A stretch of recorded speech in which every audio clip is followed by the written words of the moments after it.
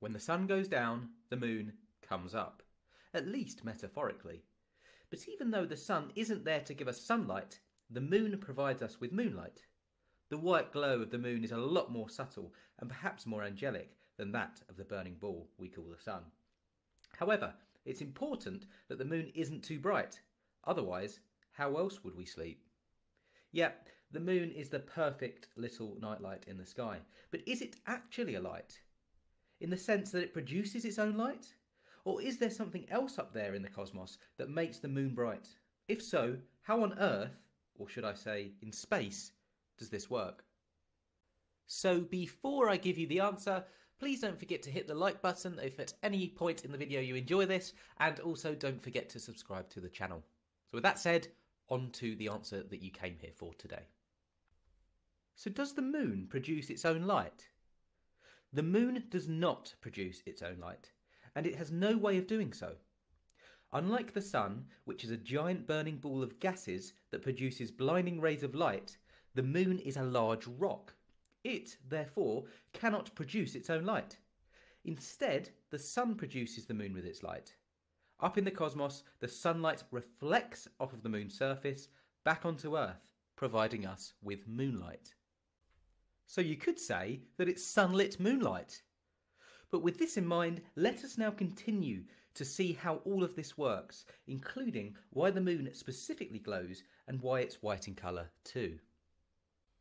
So we now know that the moon produces light by reflecting travelling rays of sunlight that bounce off its rocky surface. And that's because the moon is a non-active rock. And that's key to this discussion and something that you should remember because it will come in handy later on. If you haven't noticed already, the sun is pretty damn bright. Its fantastic rays of light travel approximately 150 million kilometres to Earth to bless us with all of its benefits. From vitamin D to crop growth, the sun is our ally. Of course, that's not to say that it isn't dangerous, but that's a discussion for another day. Anyway, the point is that the sun's rays travel a very, very long distance. And if they can reach Earth, you can bet that they can reach the moon. Now these rays bounce off the rocky surface of the moon and reflect back down to Earth. And the moon is able to perform this fantastic reflection because it is a non-active rock. Think of it this way. Have you ever seen sunlight catch a mirror? What happens to the mirror?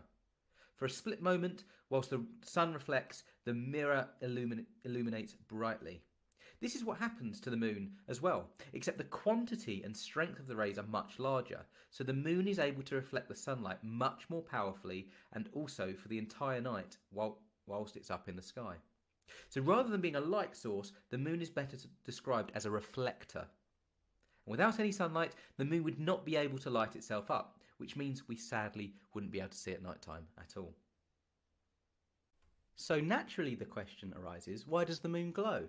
Well, the moon glows because it creates an illusion by appearing as if it is emitting light, when in actuality it is reflecting light.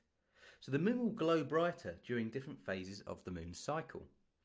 And not only does the moon reflect sunlight to illuminate itself, but it also has a nice claiming glow to its appearance in the night sky. To understand this, we must remember that the light coming off the moon isn't actually being emitted by the moon. It's been reflected off of the moon. So in a way, the light that we see on the moon is an illusion. Also, it's important to note that the sunlight bounces off the moon's surface, an action that adds to the illusory glow of the moon. So how much the moon glows depends on the amount of light being reflected off of it. You see, the moon goes through different phases. During some stages, less of the moon's surface is available to reflect sunlight off it. These phases are the ones where the moon is only visible as a crescent in the sky.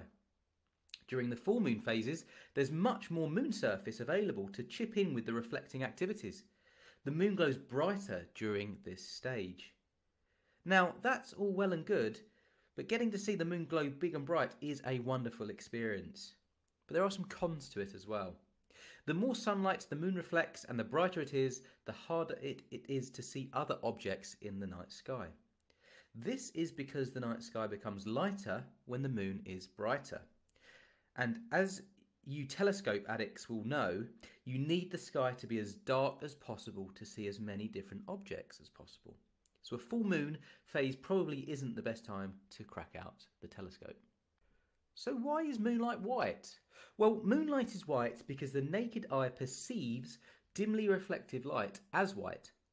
So if you look at the moon at night and you think it looks pink, then I would suggest you visit the opticians. The moon, to pretty much everyone, looks white, although sometimes it can look yellow. But most of the time, to most people, the moon appears white when we see it in the night sky.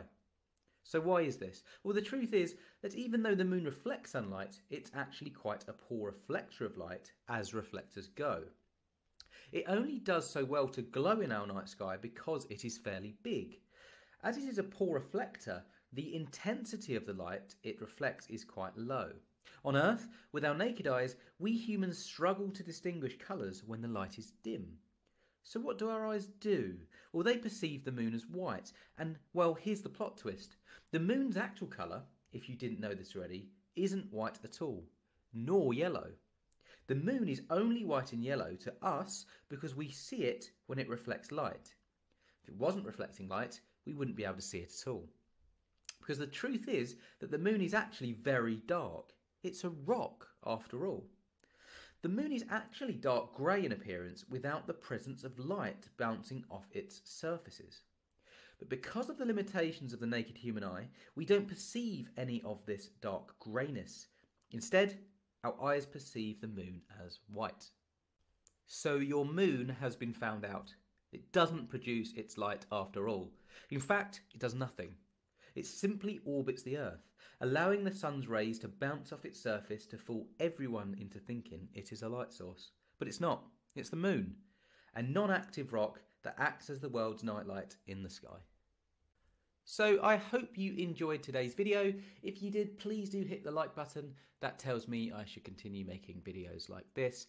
And do consider subscribing to the channel if you haven't already. I've got lots of videos on my channel if you want to check them out, and a lot more coming up as well. So if you hit the bell button, then you'll be notified as and when I release them.